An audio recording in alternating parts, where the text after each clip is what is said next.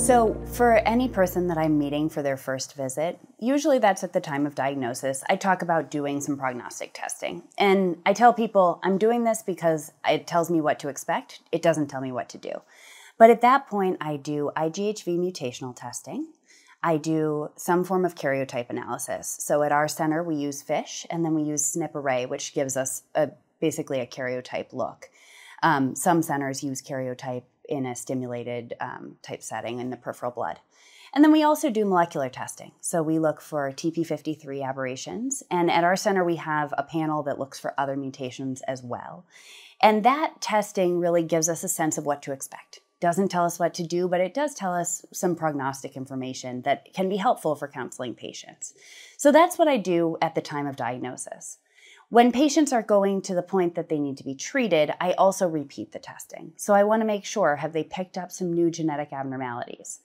That includes repeating the cytogenetic testing and the molecular testing. Once you test IGHV mutational status, you don't have to test again because that's not going to change through the disease course.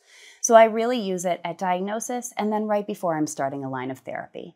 If a patient is progressing, that's another time that I perform some of this testing. So I look for whether there are resistance mutations. We have availability of that testing, so it's relatively easy to do.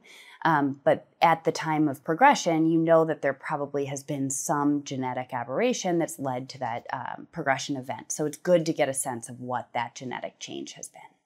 Absolutely. I have a very similar approach to you, Dr. Roker, in terms of the testing when I meet a patient, doing the IGHV testing, the P53 testing, looking for both the deletion of 17p by FISH as well as a TP53 mutation by next generation sequencing or another DNA sequencing method.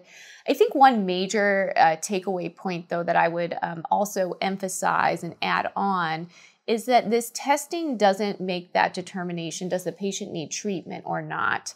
That really is the signs and symptoms that the CLL or SLL has causing adenopathy that's progressive cytopenias, splenomegaly, constitutional symptoms such as weight loss, drenching night sweats, fatigue or fevers without another etiology. So those are still the determination to start treatment, but this prognostic testing can really provide a lot of information, prior to starting the initial therapy and then at each line of therapy. And we can use that prognostic information to counsel people up front. And then when we're selecting therapies, we also use some of that data to help us understand what to expect from our line of therapy. So does this person have high-risk disease, a P53 aberration, where we expect that the line of therapy might not have the same progression-free survival as someone without that aberration? So it does help us kind of anticipate what to expect.